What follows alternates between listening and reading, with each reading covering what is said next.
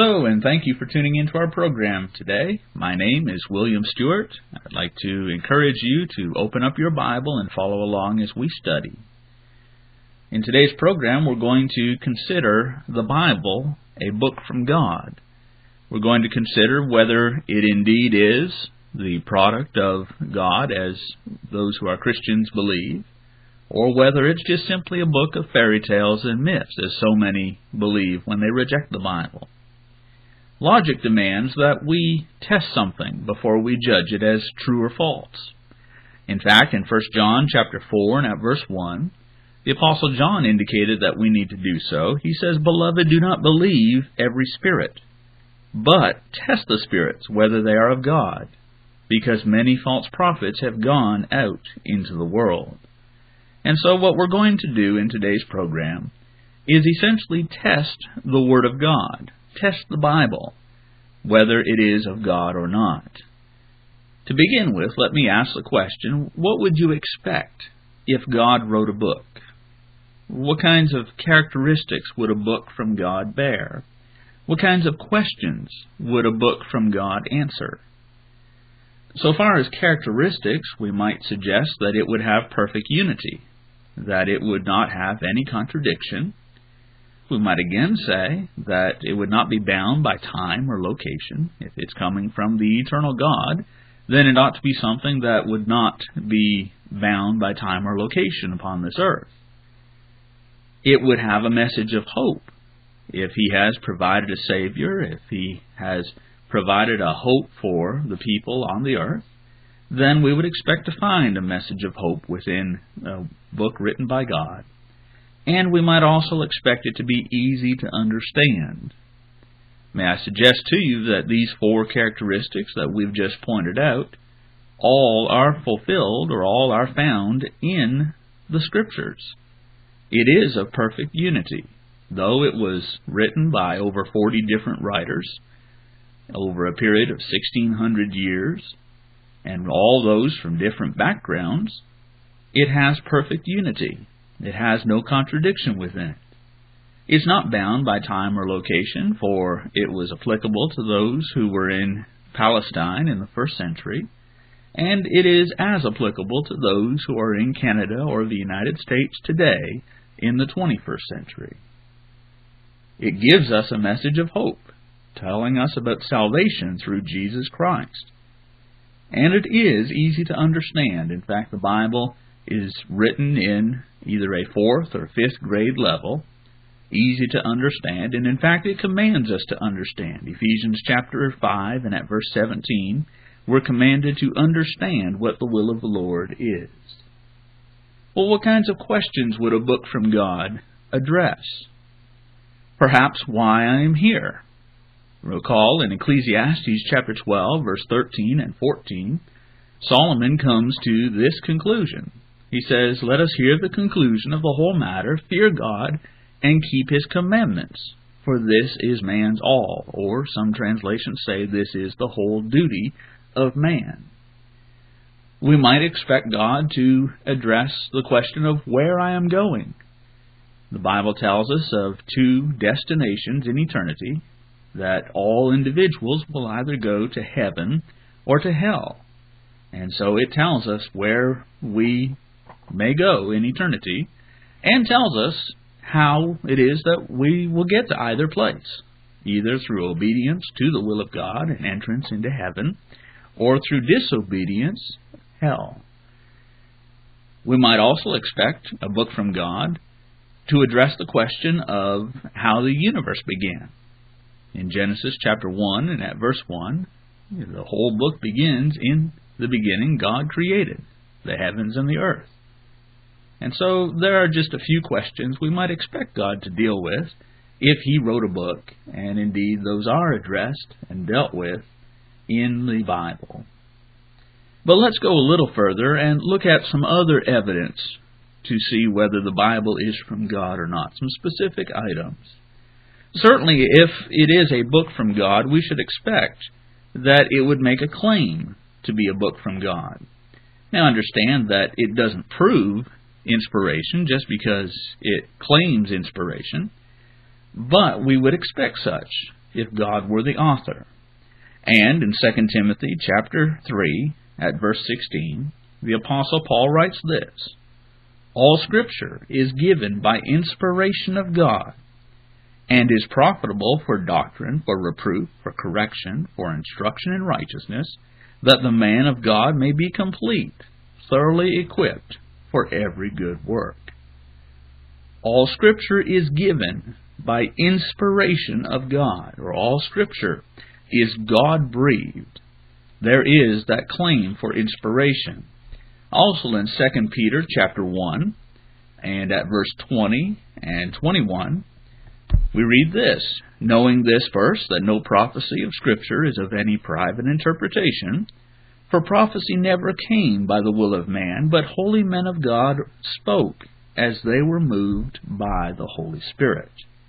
And so once more we see that the Scriptures, according to the writing of Peter, came from God. There is that claim of inspiration.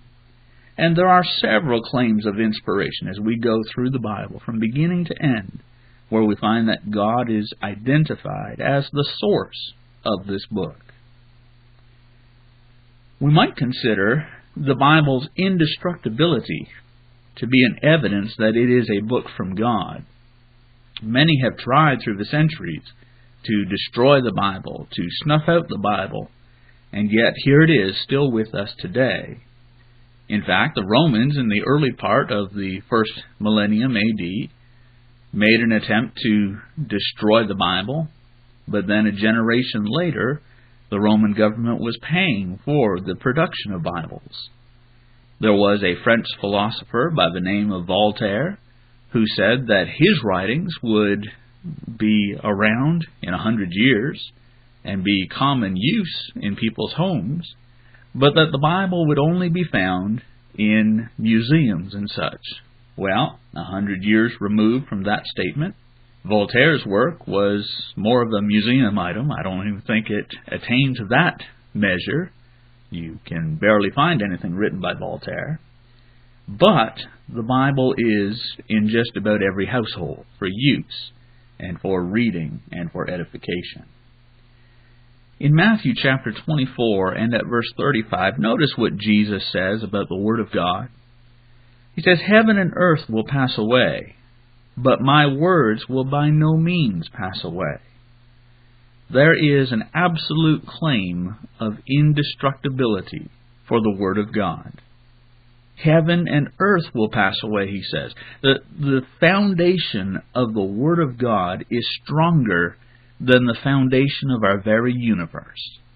That which is around us is eventually going to be destroyed, but the Word of God will by no means pass away, the Lord says.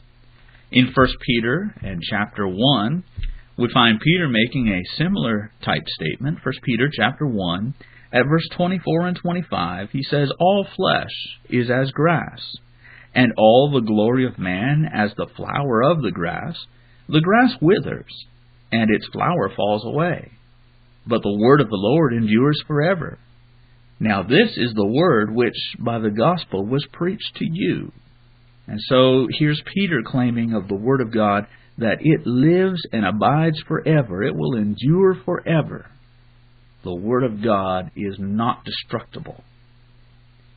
Again, I want us to consider the unity of the Bible. We had talked about the fact that about 40 writers were involved in a period of about 1,600 years.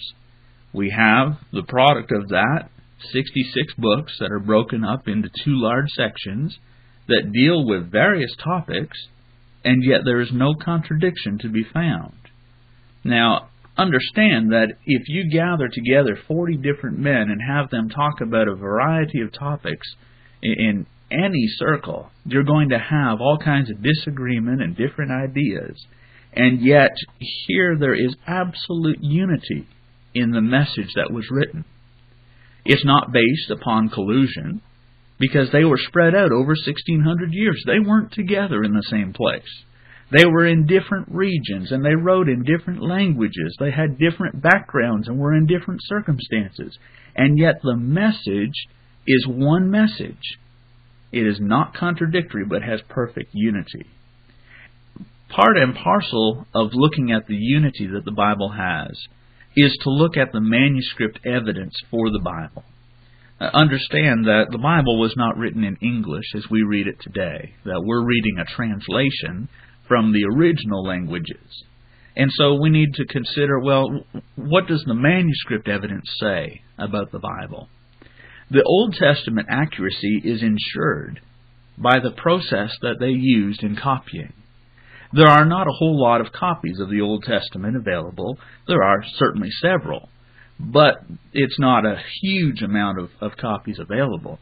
But the process that was used by the scribes in order to transcribe an Old Testament document was very meticulous. You see, what they would do is they would write, not in their own handwriting, but they would do the copy in the handwriting style of the original writer. And so if a man was writing the book of Genesis, he would be writing accordingly in Moses' handwriting. Also, the scribes would know what the very center character of the book was. And so after having written, they would go through and count through the characters, and if they came to the center character and it was not what it was supposed to be, they would scrap the whole document and start again. In addition to that, if in the process of their writing they made an error, they would scrap the whole document and start again. The meticulous way in which they prepared a copy of the Word of God in the Old Testament ensures that we have an accurate copy of those things that were originally given. Now, when we come to the New Testament, the accuracy of the New Testament is ensured not by the process used in copying, but by the volume of manuscript evidence that's available. Understand that there are over 5,300 complete Greek manuscripts available, and there are over 10,000 complete copies of the Latin Vulgate. There are at least 9,300 other early manuscript copies in other languages, and there are over 24,000 partial manuscript copies. And so we're just dealing with an enormous amount of manuscript evidence. Now, just to give you some details by way of comparison, let's look at some other writings of antiquity, some other writings of old age. We've all heard of Plato. Plato wrote about 427 to 437 BC. The earliest copy available was in 900 AD of Plato's writings. And so a span of 1,200 years had passed between the original writing and the earliest copy that's available. And the number of copies of Plato's writing that are available is 7. We only have 7 copies of what Plato wrote. Perhaps you've heard of Aristotle. Aristotle wrote between 384 BC and 322 BC. The earliest copy of Aristotle's writings is about 1100 AD. And so 1,400 years passed between the time when Aristotle wrote and the earliest available copy of Aristotle's writing. 1,400 years. And there are only 5 copies. And we could go through and look at a whole list of different writers from many, many years ago and see the span of time that had passed between when they wrote and the first available copy that has been found and the number of copies. And generally, there's a long length of time, anywhere from 700 years to as much as 1,500 years, and only a few copies available. Now let me tell you about the Bible. The Bible was written between 45 to 96 AD. The earliest available copy is something that is dated for 130 AD. Only 40 years passing from the time of writing to the first available copy. That's of a writing of John. How many copies are there? well over 25,000 copies of the New Testament available. Now, how does that compare to the 7 copies of Plato, or to the 5 copies of Aristotle? And both of those, over 1,000 years had passed between the time that those men had written and the earliest available copy of their writing. With the New Testament, there are over 25,000 copies available. 25,000 manuscripts, and only 40 years having passed between the time of writing and the earliest copy available. Just amazing manuscript evidence. A few more things for us to consider. As we look into the Bible, we see it being rather impartial in the way that it speaks about things. Books that are written by men, when speaking either biographically or autobiographically, generally avoid mentioning a whole lot about the errors and wrongs of those individuals that it's written about. But when we go to the Bible, we see that the Bible lays the sins of those that are spoken of open for all to see. David, the great king of Israel, we read about his episode with Bathsheba and how he allowed a sin spiral to take over his life. Peter, one of the apostles of Jesus, we read about him saying that he's going to go to death with Jesus if need be, and then denying Jesus 3 times afterward. Later on, when the Gentiles are brought into the church as well, we read that Paul needed to rebuke Peter because Peter withdrew himself from the Gentiles. We read about Moses as he struck the rock instead of speaking to the rock the way that God had told him to, and so Moses was not permitted to enter into the promised land. The Bible lays open before all to see, for all time, the sins of these great characters of faith, these great individuals. That is not something that is characteristic of the writing of men. But, again, the Bible does not claim to be the writing of men. It claims to be a book from God.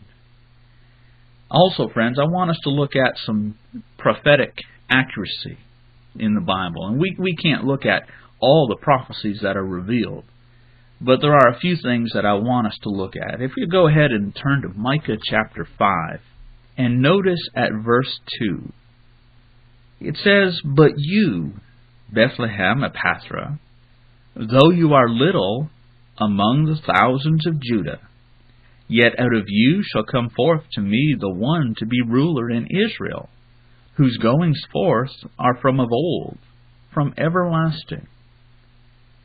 That's quite a prophecy. Here is Micah, a prophet who was around about 800 years before the time of Christ, saying about Bethlehem, this little town that's south of Jerusalem, that out of you will come the Savior, the King of Kings, the Lord of Lords, the one to be ruler in Israel, whose going forth are from of old, from everlasting. Now understand that Jesus' parents weren't even residents of Bethlehem. They lived in Nazareth of Galilee. And yet, at the time when Jesus was about to be born, there was a census which required Joseph to go back to Bethlehem, where his family had been from, so that he might be counted for the census. And while there, in Bethlehem, Jesus was born. Some might look at that and say, well, that was a coincidence. But yet here's Micah, 800 years before it took place, saying, out of Bethlehem would come the Savior of the world. If you go with me to Psalm and chapter 22. In Psalm 22 we have David writing about the sufferings that the Christ would go through. And there are just so many pictures in this psalm that match up with what we see taking place when Jesus went to Calvary. If you look with me in Psalm 22 and at verse 16 beginning, David writes, "For dogs have surrounded me, the congregation of the wicked has enclosed me. They pierced my hands and my feet. I can count all my bones. They look and stare at me. They divide my garments among them, and for my clothing they cast lots. Certainly we can see, as we read that, the fulfillment of it when Jesus went to the cross. Understand that what David is writing here was written about 1,000 years before Christ. And there are specific truths about the crucifixion that are being foretold. Now, first of all, understand that when David was writing this, crucifixion was not in use. Crucifixion didn't come around until the time of the Romans, basically. And yet he says at the end of verse 16, "They pierced my hands and my feet." That is an obvious sign of crucifixion. In verse 17, "I can count all my bones." Remember, at the end of the day, the soldiers went through and they broke the legs of both thieves who were on either side of Jesus. But Jesus' legs they did not break. "I can count all my bones." He says in verse 18, "They divide my garments among them, and for my clothing they cast lots."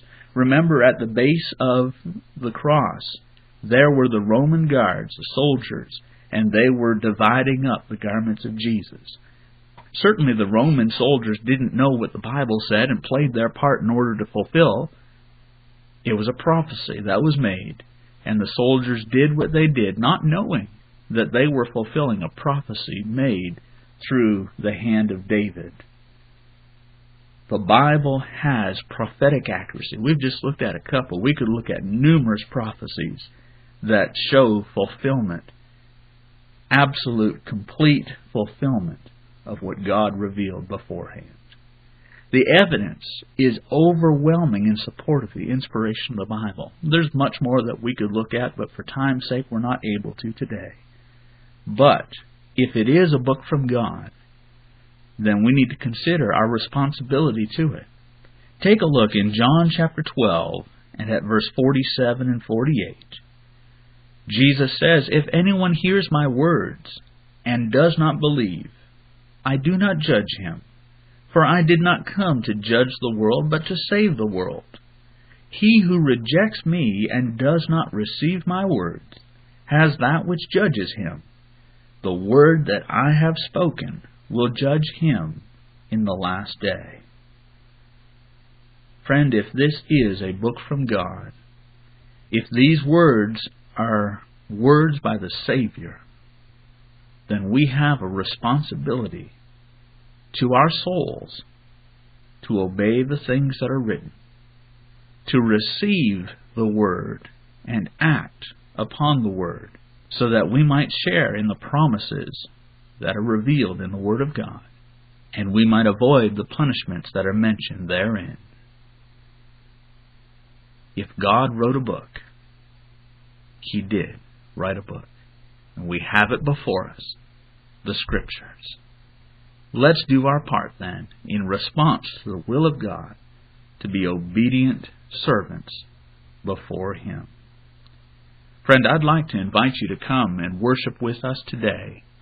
We're starting a special series of lessons today that show external evidence for the accuracy of the Bible. We're going to be looking at Chinese characters and seeing the story of Genesis 1 through 11 in the Chinese language, a language that predates the writing of Genesis. We invite you to come and to enjoy these lessons and to learn about the will of God. If we can help you in other ways, if we can send a Bible correspondence course your way or set up a home Bible study, let us know. We're interested in studying with you and helping you to come to a better knowledge of the truth. We thank you for your good attention today. We encourage you to tune in again next week at this same time. We wish you a great day and a good week.